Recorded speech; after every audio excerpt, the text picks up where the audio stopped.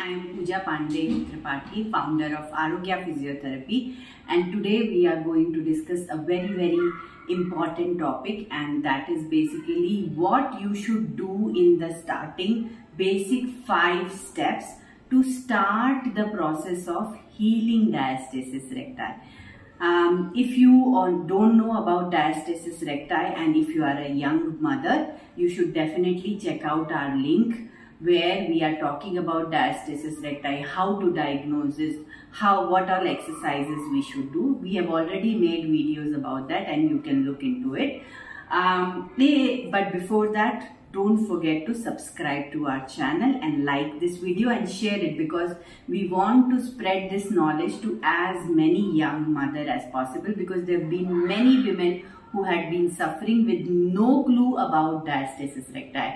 So if you are diagnosed with diastasis recti and you are an early mom, then wait. Okay, wait for at least 8 to 12 weeks, and you just need to wait and see whether it heals by itself. Make sure that in these 3 weeks you don't strain yourself much and you just do the basic abdominal breathing, diaphragmatic breathing, chest expansion and the basic exercises. Okay, once your 8 to 12 weeks are over, these are the 5-6 things which you can start doing. So in market there are a lot of abdominal binder belt which is available. We will post the link below down. Please have a look on it. So you can buy one of those belt and you need to just wrap it around your abdomen area and wear it or try to wear it almost throughout the day. Not required when you are sleeping and all, but especially when you are carrying the baby or when you have to stand for a longer period of time.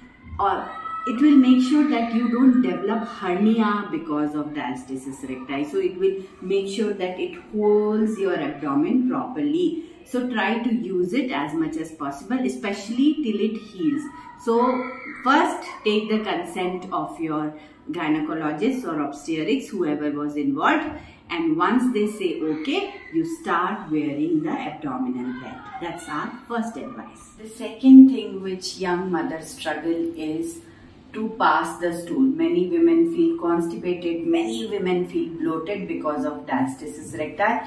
So one very important thing is, while doing potty, don't strain yourself. Okay, this will actually aggravate diastasis recti because it will increase the abdominal pressure. So one thing is, when you are sitting for the potty, breathe and relax. Okay, the second thing which you can use is a stool. So the link of the stool also we will post, and you can keep your legs here. Instead of coming forward, go back, relax your shoulder, relax your abdominal muscles and just sit very relaxed. Automatically sit for some time and don't put pressure. Don't be in that urgency to pass the stool. Just sit for some time and it will come. Okay, so start using the stool. Brace yourself up. Okay, brace yourself up. Don't drop your body. Brace yourself up and then use this. A very important point is that when you have diastasis recti, especially when you have just been an early mother, you have to completely avoid overextension, and the second thing is heavy lifting. Okay, now I understand that as a mother you have to lift your baby, which goes on from 3 kg to almost 10 kg in a year time. But let me show you how to lift the baby. But try to avoid lifting heavy weights, sudden turns, twist, sudden turns, those you avoid. Now let me show you how to lift a baby. If you bend forward and try to hold, it may lead to back pain. So don't hold the baby like that. Try to sit.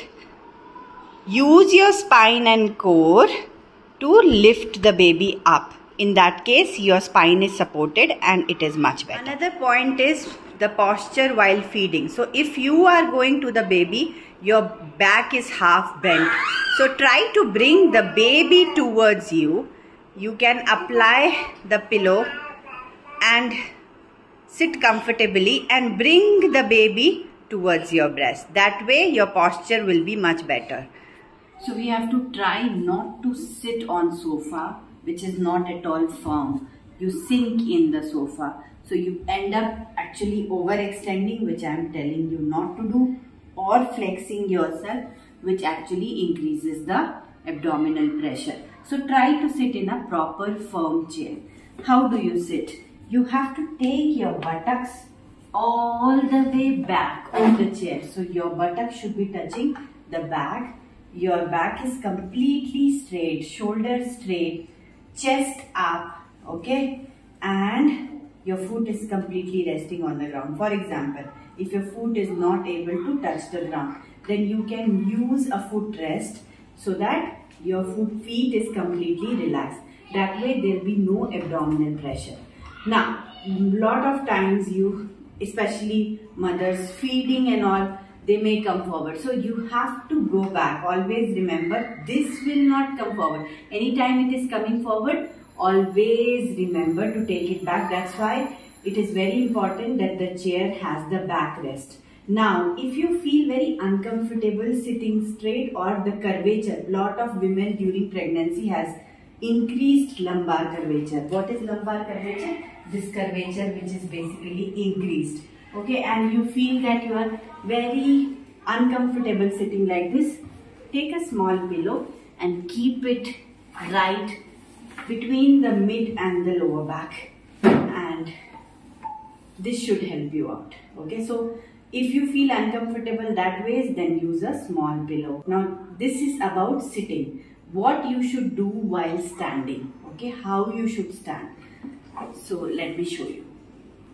Now when you are standing, most of the early mothers have the tendency to stand like this, okay, which is basically still the pregnancy pose, or carry the baby like this, okay.